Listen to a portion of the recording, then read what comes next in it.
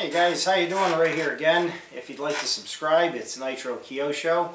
Also, I wanted to mention quick, I'm on Facebook now. We're going to have a lot of cool things on there. All the YouTube stuff is being linked there. You can find me by simply typing in Nitro Kyosho, and you'll go to the community page. I've been getting a lot of questions lately, guys, about batteries, because people see me with the Thunder Power batteries. And some people say, are they really that good, Ray? And I get a lot of questions about different sizes and what they will fit in, how much they cost. I've kind of stepped away from talking too much about one product, guys, because when I tend to talk about one product too much, people accuse me of owning the company. And so I kind of get a little tired of that. I'm just trying to share stuff with you guys that I find to be good products, period. So that's why I show you things, and that's why I give good reviews and I give bad reviews on the same products. You know, I really have an unbiased opinion, you know. And I hope by saying the things I say, it's not to slam the companies, but it's to help maybe make them better realize something, you know. But anyways, one of the biggest questions I get asked is, do they make a battery for this, or do they make a battery for that? And I'm here basically, I've got the web page open here, and it's very simple to use. It's www.thunderpowerrc.com. And when you go on the web page, they have the main page where you can, you know, chargers, batteries, motors, and so on. And if you click simply on batteries, it'll give you the wide variety. You have air batteries, surface batteries, ProLite MS series. They have transmitter batteries, they have receiver batteries, they have batteries for boats, batteries for cars, buggies. As far as helicopters and stuff like that goes, guys, they make them all the way down into the ultra micros, okay, which I'll click on right now. And those range anywhere from $2.99 to $11.99. You can get sets of 4. You can get them for the MCPX, the 130X, for the Blade series of helicopters, and so on. So, I mean, they make those, okay, all the way up to, they have the 4525C, these are the 70C, and they go up into the, you know, 7,000 range, 7,700. They got 6,600, 5,000, 6,000s, 4,400s, 3,300s, 3,850s, 2,700s, 2,250s, 1,800, 1,300, 850, 325. So they have a variety for everybody, guys. I mean, they definitely have you covered for anything you're going to be flying. A lot of the questions I get asked about these here, these are the 70C G8. These are the ones that were, as far as I know, were designed for, with the help of a line, to fit perfect in the Dominator, the 1350s here.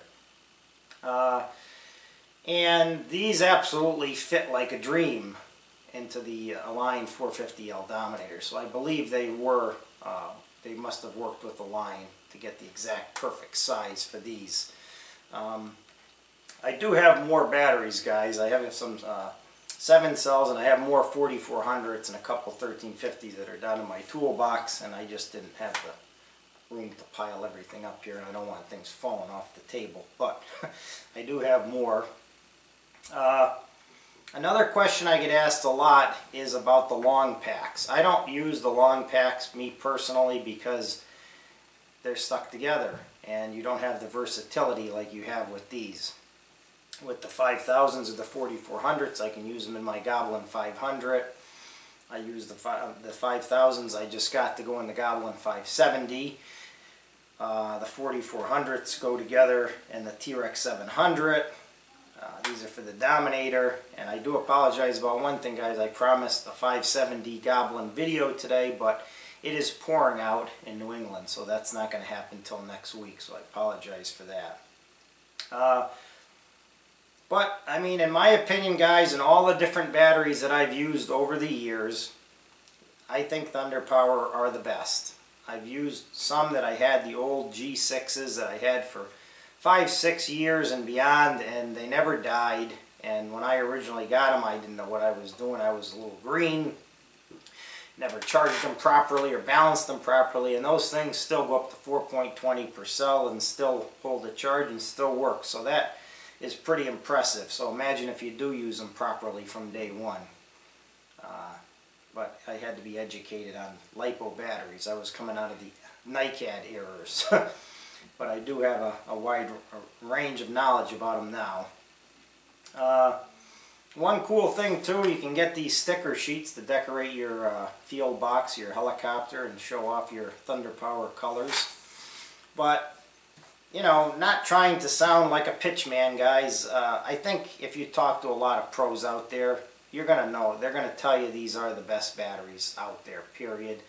There's some imitator companies that popped up recently, and they sell them for a little cheaper, but I've always believed in you get what you pay for. You buy quality, and you'll get quality. I also use their chargers. I have 2 of their chargers, the latest and greatest one, the dual port, and the chargers work awesome. I have videos about those if you want to check them out. Simple to use. They got a gentleman there that works there. His name is Mark. He's a tech support, and he will walk you through anything. If you buy their products, guys, they'll help you. They come nicely packaged. The 5000s came nicely packaged in these thick boxes with bubble wrap, and they have an instruction sheet with them. Now, I've talked to people that have ruined batteries in the past. As far as I've been told by their techs there, the proper way to break these batteries in, guys, is 3 gentle hovers, or gentle flights, with a linear throttle curve of basically 0, 25, 50, 75, 100. No idle up, no abusing them, no beating on them, and about 3 flights should do it. And if you go by that, you'll notice by the 4th flight, when you go to do some acrobatics, you'll feel the power kicking in. The chemicals are all mixing, guys, and got to mix and gel together. And my buddy listened to me, and he did it on a T-Rex 700 he had, and he said by the 4th flight he felt the power surging, increasing, and getting more powerful every flight after that. I've talked to another buddy that had some that kind of didn't do that, and he said the batteries weren't balancing and this and that right. So I don't know what he did with them, but he never broke them in properly. So it's just like a nitro engine. If you don't break those in properly from day one, you'll have nothing but problems from then on. But as far as I know, guys, if you follow what they tell you to do to a T, you'll have very good success with these batteries, and you won't have any problems. They got great customer service, great prices, great tech support, packaging is good.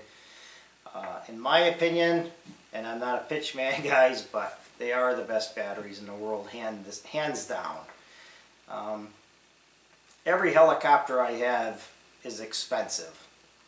The Goblin 570 was about $1,700 to build. The T-Rex 700, you're lingering on $2,000. The Goblin 500 was up in $1,500 range, and even the T-Rex 450L's, you know, $500–600 helicopter to build. I don't want my helicopters lighting on fire. I don't want them burning up, and I don't want to take the chance with some $20 LiPo battery from you know where. These are made in USA.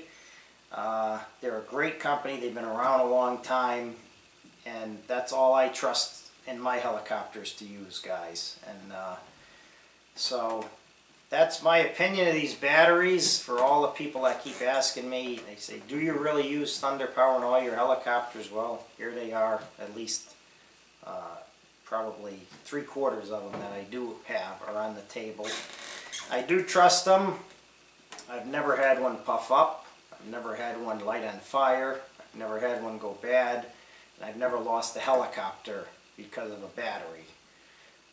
There's nothing worse than seeing a $2,000 helicopter in flames, guys. As a Another safety feature, you should carry a fire extinguisher with you to the field just in case of accidents, because you wouldn't want to light a field on fire, you know. But that's my opinion of these Thunder Power batteries. I do think they're the best in the world, guys, hands down. I've used a lot of batteries in the past. I've named names. I'm not going to name them again.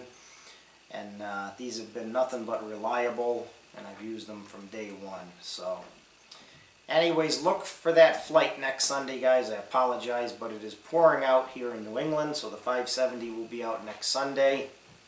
And also, Facebook, remember, Nitro Kyosho, all one word, the community. We're going to have pictures of the field, guys, helicopters,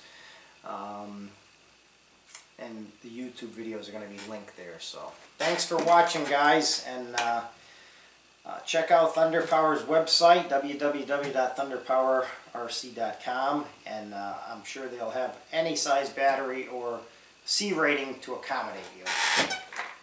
Thanks for watching, guys.